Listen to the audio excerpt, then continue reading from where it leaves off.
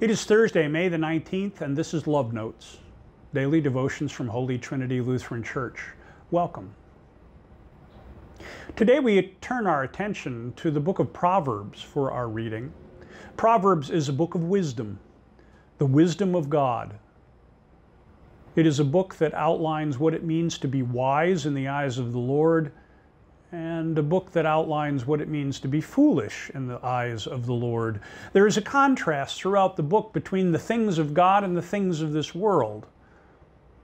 Our reading today is from the 2nd chapter, and it begins, "My child, if you accept my words and treasure up my commandments within you, making your ear attentive to wisdom and inclining your heart to understanding, if you indeed cry out for insight and raise your voice for understanding, if you seek it like silver and search for it as hidden treasures, then you will understand the fear of the Lord and find the knowledge of God." The proverb begins by pointing us to where we might find the wisdom. It is in the words and commands of God. It is in the people of God as they try to live faithfully. If we listen, if we attend, if we cry out for the insight that comes from knowing God and not the world, then wisdom will be ours. We will come to understand what the fear of the Lord is all about. Now that's kind of an odd phrase. We don't know quite what to do with that.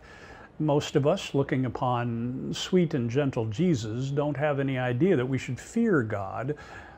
But this isn't anxiety that we're talking about. We're not talking about the kind of fear that makes us quake and hide under our bed.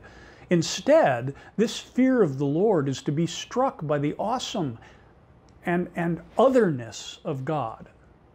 That God is so wholly different from us in so many ways that we cannot understand. It's the fear of the Lord that happens when you look up at a clear sky and notice all of the stars and realize how small you are. It's the fear of the Lord that comes to understand that you don't understand anything. It's the fear of the Lord that comes into play when we ponder the fact that even our very existence is a gift and we had nothing to do with being here. That's the fear of the Lord that the book of Proverbs asks us to consider. It also asks us to consider the knowledge of God, which is limited, for God is wholly other than us. But especially in Jesus Christ, we as Christians have some things that we do know about God. God is a God of righteousness, a God of equity, a God who is slow to anger and abounding in steadfast love, a God who is full of justice and mercy. And so to attend our ears and our eyes to see the justice and mercy and grace of God in the world is to seek the wisdom of God.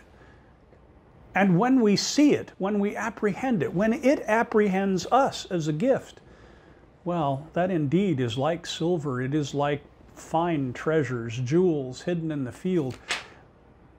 It is something that is so much larger than we are that it blesses our life deeply. Today, the book of Proverbs calls us to seek the wisdom of God, to seek what we know of God, and to stand in utter awe and amazement of all that God has done. For that will set us apart from the foolishness of this world that is dedicated to looking for things that do not give us eternal life, that do not sustain us, that cause injustice and harm and pain. Seeking the way of the Lord is to seek the way of wisdom. So we pray this day for wisdom, to see the world as God sees it. Let us pray. Our gracious and almighty God, your wisdom opens our eyes and our ears to hear the way you hear and to see the way you see. And Lord, when we get a glimpse even of your divine will, we stand in awe of you. We know the fear of the Lord and we know knowledge of you. Accompany us with your wisdom, Lord. Grant it to us that we may see and hear you, and so reject the foolishness of this world. We ask this in Jesus' holy name. Amen.